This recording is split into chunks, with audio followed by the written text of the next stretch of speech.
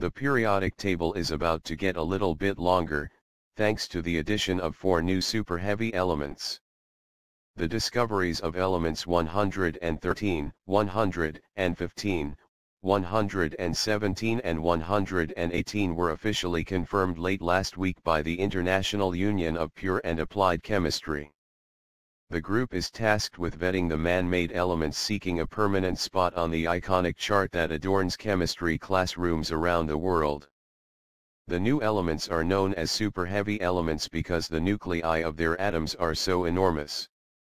Element 118, for example, is the heaviest element to date, with 118 protons alongside 176 neutrons.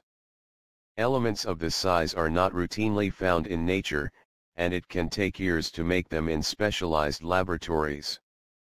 Probably the only other place where they might exist in a short period of time could be a supernova, where you have so much energy and so many particles that are really heavily concentrated, said Don Shaughnessy, the principal investigator for the Heavy Element Group at Lawrence Livermore National Laboratory, which had a hand in 3 of the discoveries.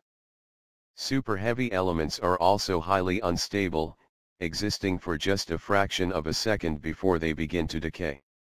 Scientists never observe these elements directly. Rather, they know they briefly existed because they are able to measure their decay products. The heaviest known elements are made by smashing 2 particles together and hoping they will stick.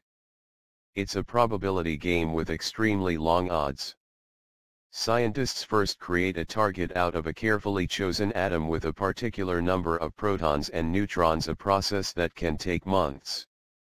Then they purify it and bombard it with another specialized atom that they think has the best chance of recombining with the target. At most, it will work about 3 times in 10 quintillion tries, she added. There are only a handful of laboratories around the world that are equipped to do this work. The experiments generate so much data that supercomputers are required to sift through it all and search for the telltale signs of a successful mashup.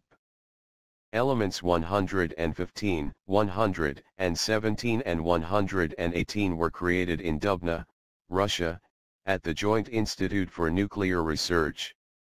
Scientists from Lawrence Livermore worked on all 3 discoveries, and the consortium that created element 117 also included researchers from the Oak Ridge National Laboratory in Tennessee and the University of Nevada, Las Vegas. The international chemistry body credited a Japanese group with the discovery of element 113. Led by Kasuke Morita of Riken, they are the first Asian scientists to find a new element. Morita and his team spent several years searching for conclusive proof of element 113. During that time, whenever Morita visited a Japanese shrine, he gave an offering of 113 yen.